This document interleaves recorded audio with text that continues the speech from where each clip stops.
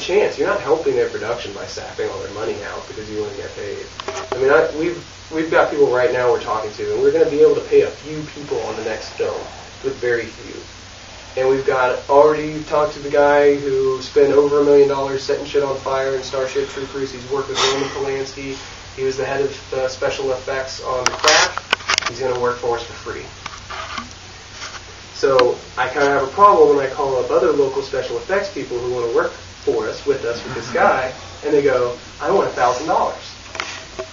But that guy's not already made $1,000 from somebody else. Yeah, but what is it look like on your resume when you go, I did special effects for an independent film that nobody's seen, that had nobody important involved, but I got paid for it? Right. And what does it look like when you go, I worked with this guy, Mr. Ray, whose credentials go on and on and on. I mean, if you can't see the value in that, I don't know what to do for you. You know what I mean? We went to Action Fest, and some of the people we've met there and talked to are beyond the top of their game. They're jumping into crash bags that they're the only one like it in the world. And it's brand new, and it's a whole new design. It's the safest crash bag in the world. And they don't make them for other people, and they don't talk to other people about it. They're going to sell our guys one. They're going to sell Billy one of them. Billy's going to put together a stunt team here on the East Coast of different people who want to get involved. Independent stunt team thing? They're going to go from doing 25, 30-foot jumps to 60, 80, or more. That changes your film. I mean, that changes what you're doing. Wait a minute, even to heights of like the jump done in GoldenEye at the beginning? That new bag, they only have built it was like a 10 by 10 or a 20 by 20, so that only takes you up to 120 feet.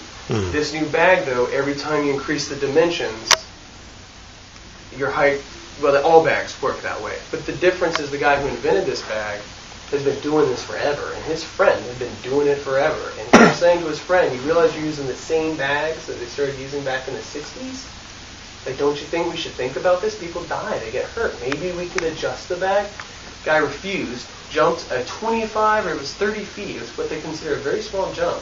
Hit his bag, bounced off his bag, went headfirst into a rail, died instantly. So John Cann sat down, spent 5 years designing this new bag. The whole point of the bag is no matter where you hit in the bag, the air comes out of the center of the bag, so your body will roll towards the center. There is no bounce involved at all. And when Billy jumped into it doing his flip at Action Fest, he said the same thing John did. The first time you land in this bag, you're sure you're dead. Because it's the softest landing on Earth, and you're just not used to it. Stuntmen are used to feeling it when they hit a pad, and like it hurts apparently. I mean, they can shake it off, but you're going to be stiff the next day, and your muscles are going to get all tight. He landed in this thing, and it was like he got up, and he was like, "Oh my God, let's do it again!" You know. And Billy's been jumping on a mattress basically, you know, for years. They use that. If those of you were on set when he was jumping, that thing is the size of like a twin or double twin or something bed. It's foam about this thick, and it hurts when you land on it. And his leg missed the first time he did it. So that's $2,300 to $2,500 to get Billy this bag. And that means we can pull these other stunt people together, and they can start doing stuff for free for other people. So if we put a thing up on Kickstarter or something to try to raise this money, do I think we'll raise it right now? No. Because we did Indiegogo, we did Kickstarter. I talk to people constantly that do that stuff, and the fail rate's pretty high. And it just seems like people aren't interested. They don't see the value in investing in the future. They only want to invest in one film. So that's kind of what we're saying to everybody. Please, God, start talking to people and just sort of change how you're talking. Don't talk in terms of you should get involved in this one project. Say, stop hiding, get involved, stop. Don't call yourself, I'm a real independent filmmaker, if all you're going to do is keep shooting stuff in your backyard. You know what I mean? And I'm not like trying to give anybody shit. I actually don't think any of you are those kinds of people, but I think you guys know what I'm saying. There's an effort. Again, I'm starting to get redundant, but I keep hearing like, let's start a new project. Why? There are plenty of projects. You know what I mean? If you aren't ready to spend the next 2 years producing your new idea, your new project, why waste your time with it? Man, jump on board and get into one of these other projects and help them out, get that film out, make that film that much better, and get on to the next one. Because if we can put out 6 or 7 movies in a year or two, and they're all quality, Doesn't matter. It does not matter if you have a name in it. It really doesn't. It doesn't matter if you're Warner Brothers. It doesn't matter if you're Paramount. There are plenty of distribution companies who will jump all over you because they get tired of having to call up somebody every time they want to buy a film. They want to go to one company that goes, don't worry about buying one film from us. We'll give you one every 6 months. That means they don't have to look anymore. That just saves them a shit ton of money. It costs a lot of money to go around looking for films. So that's part of what we're trying to do. So we're looking for people who want to jump on anything, and not just on one film either. Please help us with this research. Please help us run down the distribution. Please help us run down names, people who are interested in helping independent film. Because there are a lot of them out there. And you'd be surprised how many people jump on as soon as you talk to them. So I have a question. I've been thinking more and more I would love to do some more acting. Where do I start? How do I find the projects? Internet. Yeah. Talk to the people who are running around talking to people. You know what I mean?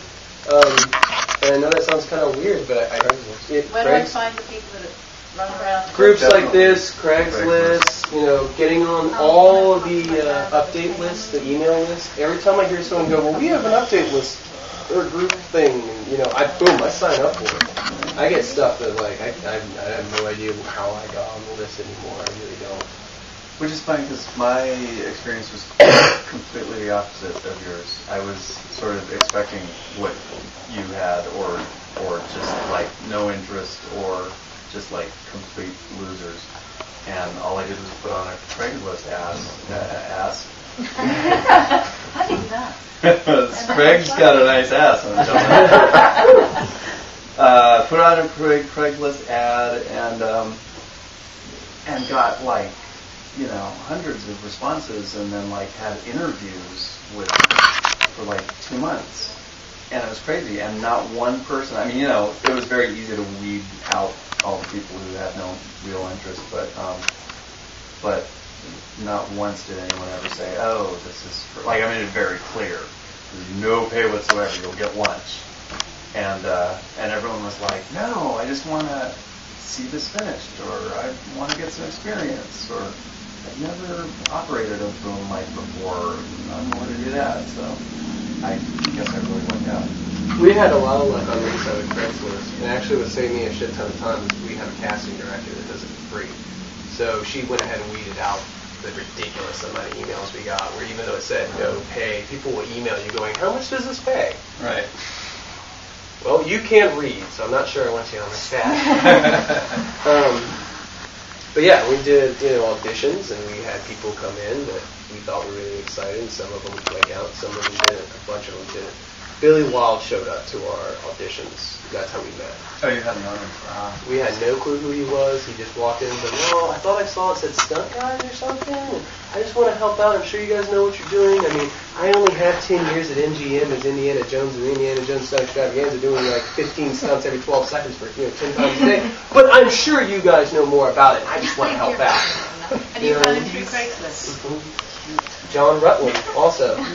John Rutland came in just because he saw a thing on Craigslist. He's got an agent. This guy works. John works. And he did ours for free. Because I interviewed him also. Rutland's hilarious. He's kind of crazy, yeah. He's hilarious. He is his own little local star. Yeah. I love that you go into the Mediterranean and places like that, and you'll see his picture in a frame behind there, and it's the sun.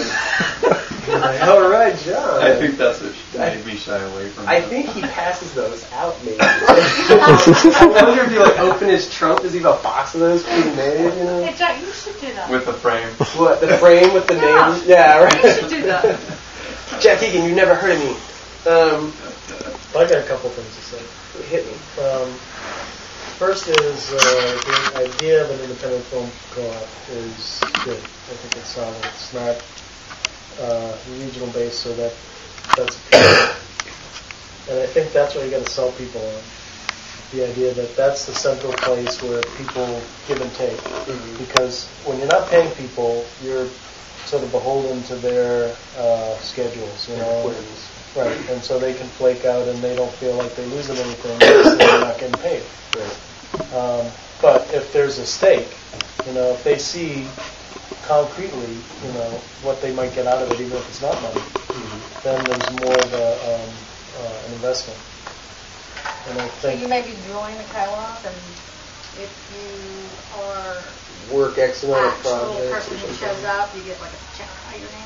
Yeah, maybe a point system. After you've done X amount of projects, you earn enough points that the co-op has to assist you That's in kind a of project or something.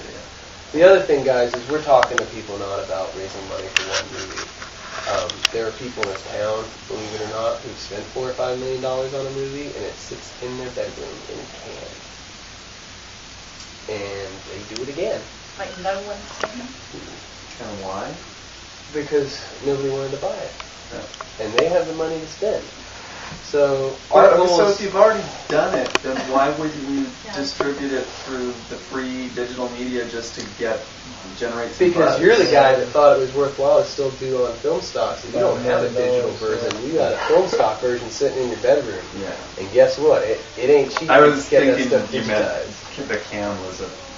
I mean literally metaphorical, film but- stock in the can in the old traditional sense. And But if so they're our willing to goal, spend that much, they can spend some more to convert it. well, it didn't work, so why spend the money? Let's do a new one. I'll spend $4 million on a new one, make my money back on the other There's one. all sorts So, of stuff. I mean, people say that shit to me, and I'm like, okay. Yeah. So our goal is to convince these people that we have enough people behind us that it would be worthwhile to give us that money to build a studio. To say, we're going to create a studio, and we're not going to waste money buying some huge space, and you don't need it.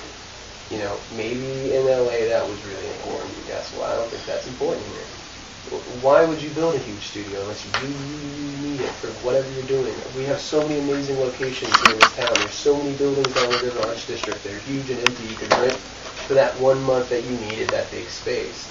Our goal is to promise X amount of films. We're not going to take your money and set up a studio and shoot one movie. We're going to set up a business plan, an infrastructure, do it right. We've got 5 years paid for, and everybody who works for this company is an employee and an owner. We did our LLC recently, our business plan and everything like that. Our whole plan started being based on different studios and different films, and we're writing a new business plan as a pitch to these people for a studio, and we're basing it on the Shaw Brothers and Golden Harvest. Because these people are some of the, and Ealing Studios out of England. Because these are some of these most successful film companies, and if you don't even know who they are, you've watched a bunch of their films. And Shaw Brothers was the first, I think they're the very first. They built a studio with their sets and apartments and a hospital and a school. It was all in their studio. And if you worked for them, if you were the guy taking trash out on the set, you owned part of the studio. So if the studio made money, you made money. You were guaranteed work. You were guaranteed a paycheck. You were put on a salary. You're on a salary. You're not getting hourly, so you're going to bust your butt. But you're getting paid to do what you love, and you don't have to scramble from month to month to find the next project. And that's what we're going for. That's our plan. We're not going to build up a hospital and all this other shit, but we want everyone to own the studio so they understand that if they're taking out trash and they're working boom, that helping these films be successful by putting in your extra bit of effort and your heart and your soul is profitable to you. It is good for your family. It means that you guys keep getting to work and that you don't have to worry about finding the next job and yada, yada, yada. And these are like the most profitable company. Ealing Studios did The Lady Killers, which is still considered like one of the greatest comedies ever done, period. And Ealing Studios was like this big. They were freaking tiny for nobodies. They did some of the best comedies, period. And their whole policy was, if you work for us, you're part of us. We're a family.